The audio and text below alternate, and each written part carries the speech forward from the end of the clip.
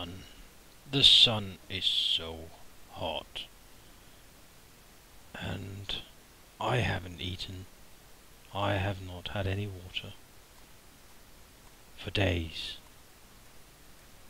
Okay, melodramatic. But anyway, here is my latest creation. You see it out there in the horizon. Looks, I think, I hope, like a Greek or Roman inspired temple with a wall around it. Let's have a closer look.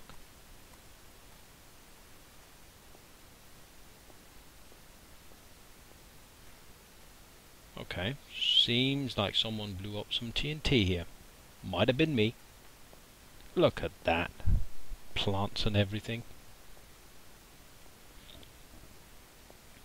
So basically there is a spider monkey proof wall all the way around this thing I've built.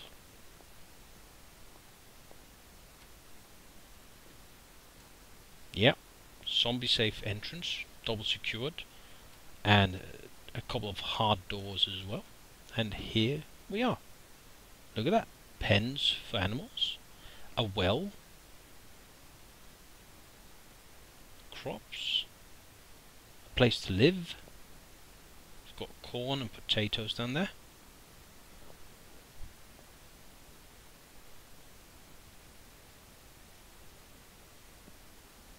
Got blueberries, self-sufficient. Look at that pathway and flowers and everything. A nice well here, feeding the water into both the garden on the right and the fields on the left. And the pens. So the rabbit pen in here, pig pen behind us. It doesn't hold the rabbits very well, but you get the point. And there's the stag pen. So this whole building is self-sufficient with everything you could ever want, and it even has a Japanese inspired garden. Not a big one, but a garden nonetheless.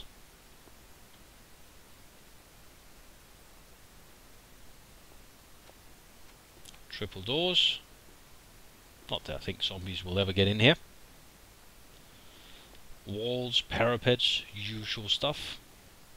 And look at that. Isn't that a nice view?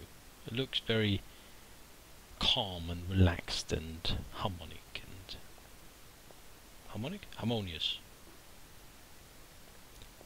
So I took inspiration from Roman buildings in this building here.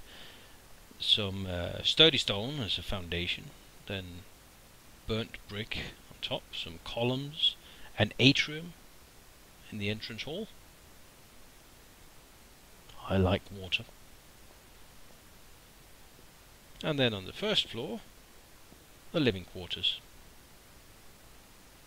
kitchen, and of course a big screen TV. Turns out you can't really open these closets without having your own inventory open. So there you are. Weapons. And more weapons. Couch to relax in. A bed. Fridge. Lots of meat in there. An oven. And a cupboard. So that's what I've been spending my time on these days. A nice little farm or homestead. And that's all for now. So enjoy yourselves and have a good new year.